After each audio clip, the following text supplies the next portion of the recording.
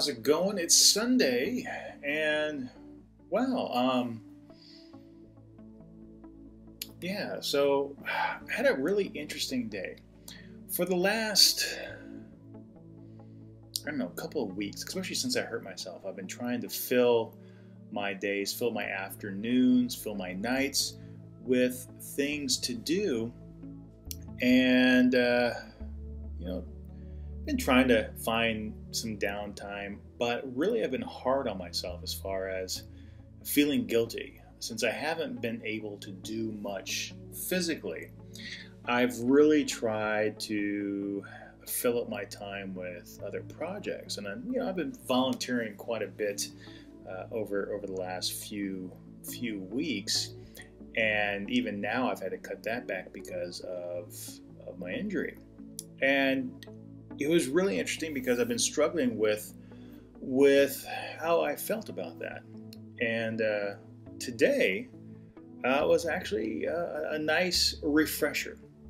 I went to church, and the message was rest. That if you don't take time out for yourself, you're no good to anybody else.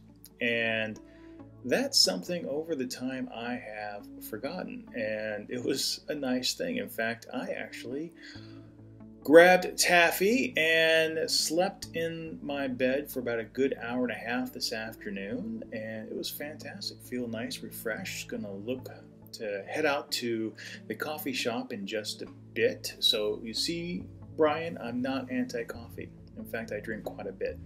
But I'm going to head out there and relax and just enjoy myself, take a book, and just kick back over the next 2 months as I recover from surgery. I am going to do a lot of relaxing and try not to beat myself up for not being able to do a whole bunch.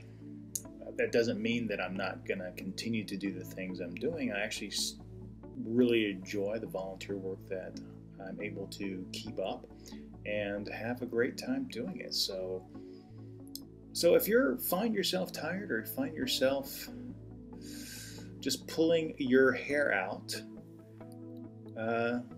take a nap, relax, recharge, have some fun. Life's too short not to have fun and to be stressed out about so many insignificant things. Have a good one.